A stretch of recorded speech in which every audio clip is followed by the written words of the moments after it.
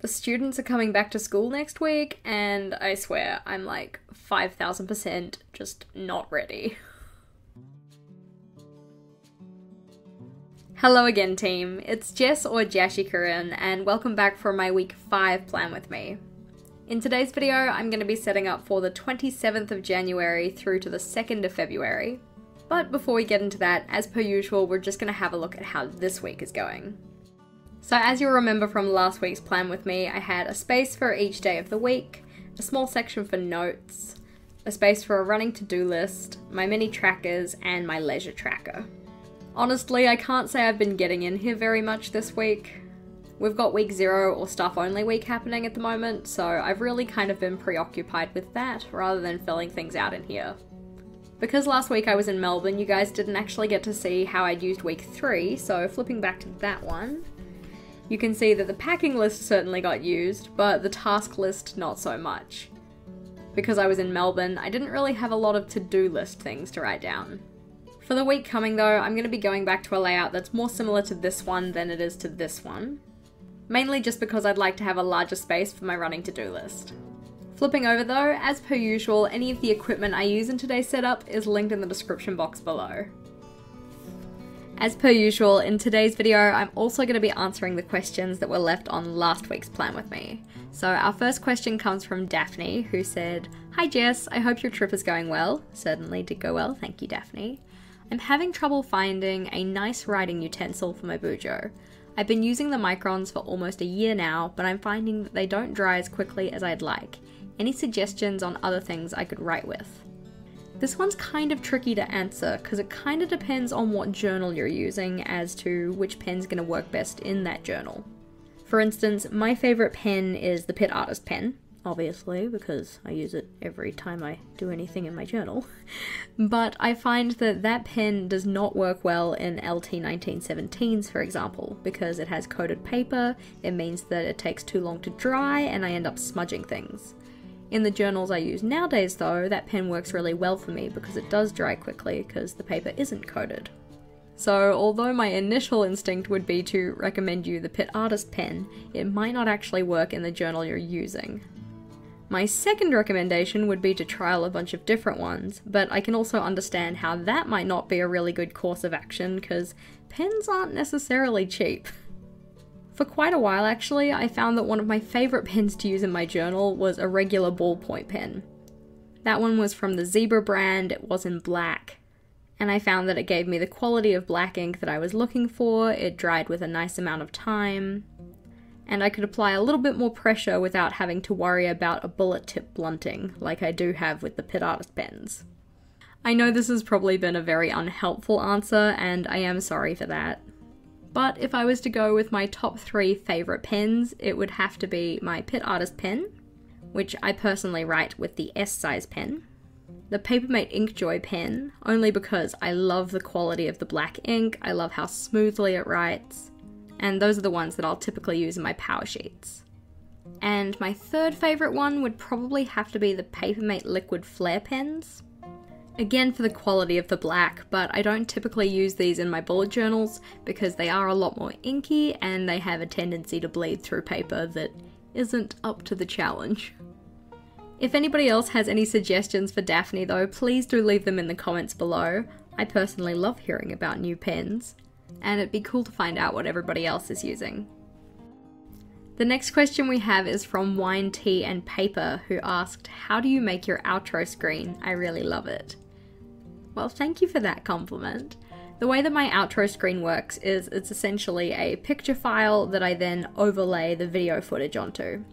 When I edit that part in particular, I edit backwards because I always want my outro screen to have 20 seconds because then it's easier to actually put the outro screen on when it gets to YouTube.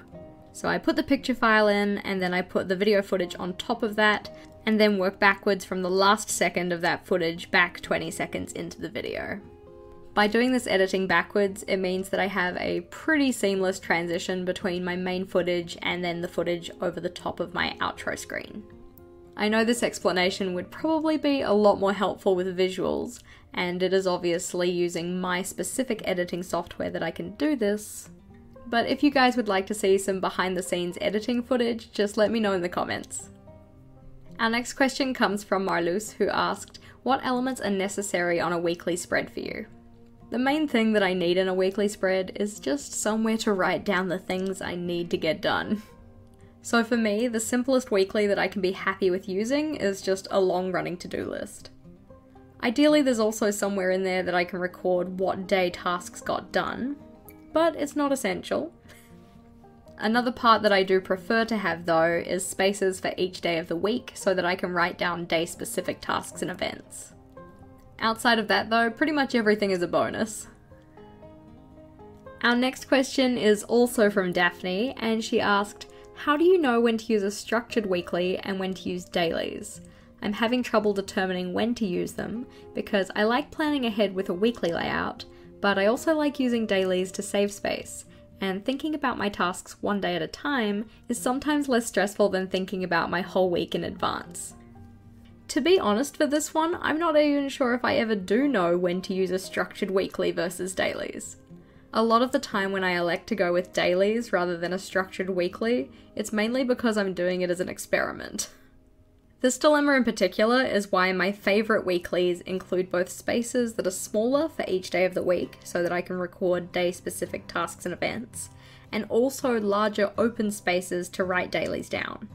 In general though, the weeks that I'll use a structured weekly are the ones where I know there'll be certain days where I'll just be way too busy to write things down, but I still need to have my task list accessible. Having a structured weekly in these cases means that before those stressful, busy days come, I can have written down my task list, so doing that 2, maybe 3, or even 4 days in advance. If I'm using dailies, typically the to-do lists I'm writing are for that day. And if my day's already busy enough, I'm not going to want to sit down in front of my journal and write out all the things I need to get done. I'm going to want to just get on and do them. So those weeks in particular are the ones that I find it more helpful to have a structured weekly. Our next question comes from Kara, who on week 3's plan with me asked, what are the bullet counts on this layout? I love the setup. I'm super glad you like the layout, Kara, and it's actually really hard to explain spacing over voiceover, so what I'm going to do is draw up a little picture for you on a piece of scrap paper and post it on your comment on that video. If anybody else ever wanted to know the spacing on any of the layouts that I make, please do let me know. I love it when you guys try them out for yourselves. And I do want to make that as easy as possible for you. Alrighty, so there is a space down the side of this page for all of my events, a section here for my running task list, my mini trackers, leisure tracker, a notes section, and then a section for something else. At this stage I'm not too sure what I'm going to put here. This obviously looks quite similar to the one I did back in week 2, but I don't want to do the successes, challenges, and improvement sections, just because I know that it's going to be the first week back at school. I am not going to fill that in. So I might end up putting some kind of information box or something like that about things that are happening in the first week that don't typically happen. Maybe some kind of a schedule for day 1 in particular, because I know that timetable is a fair bit different to how things usually operate. But at this stage, haven't actually made any formal decisions.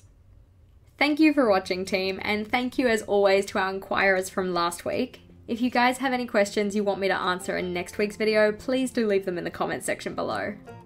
As always, if you liked today's video, please do make sure to give it a big thumbs up, and I will see you guys again on Sunday for my February plan with me. Until next time, bye!